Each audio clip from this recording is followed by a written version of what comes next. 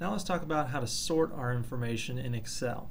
And by sort, I mean arrange it a specific way. So for instance, we could arrange project IDs from smallest to largest.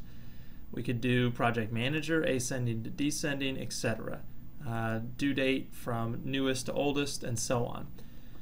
In order to do that, though, we need to check our information to make sure it's set up properly. One of the most important things when we're looking to sort information is we want to make sure we have a row of headers. So these are column headers. I've got project ID, project manager, etc. That helps Excel identify what the name of the column is.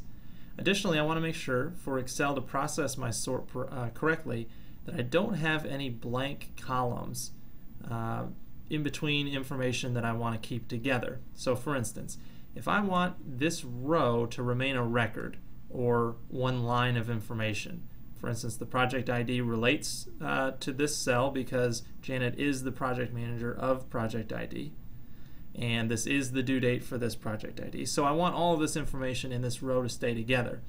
If I want it to stay together, I should not have a blank column. So for instance, if column F was blank, then column G out here would be all by itself and it wouldn't stay together with the rest of this. So we'll see how that works. But since this is all together, it should work properly. And there's two different ways we can do a basic sort, and I'll show you the first one. The first is just to click on the top cell, so this would be in this row anywhere here, in the column that we want to sort. So I want to sort by project ID, so I'll click here. And then we're just going to come up to the ribbon. I'm in the Data tab, and I'll click on Smallest to Largest. Now watch the column over here to see if it works.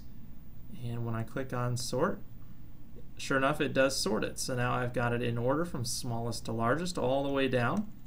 The other thing it did, if you noticed, was what we talked about. This top row, remember Janet was the project manager? She's not there anymore, and that's because Phil is the project manager of this specific project ID. So this ID was somewhere else in the table, and since all of these columns were together, when I did my sort, it brought the rest of the information from that row along with it. So that's a nice thing that Excel does. Now if I want to sort a different way, I can either highlight the whole row by clicking here on the number 3, or I can just highlight my column headers and then come up to the Sort and Filter group again and click on Filter.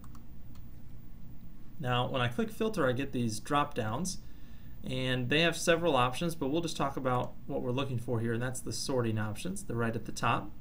You can even do something by color if you want, but that involves some custom sorting. So I'm going to do Sort A to Z, and if you'll notice right now it's just sorting by project ID. So if I do also Sort A to Z, you'll notice all of a sudden it's sorting by name. Janet is first, Perry, Phil, etc. And now my project IDs are in a different order. Remember 8056 was the top one before? Now it's way down here. What it's doing is, since I applied the project manager sort second, I made that my primary sort. So it's sorting first by project manager and then by project ID. And so the reason it's doing that is because I clicked on project manager sort second. So this had already been sorted, and then I sorted by this. So now I've got Janet in order and project ID in order within Janet. Notice how it's counting up within Janet, and then it starts over with Perry's group here, and it counts from smallest to largest there. So wherever I click last, that's going to be my primary sort.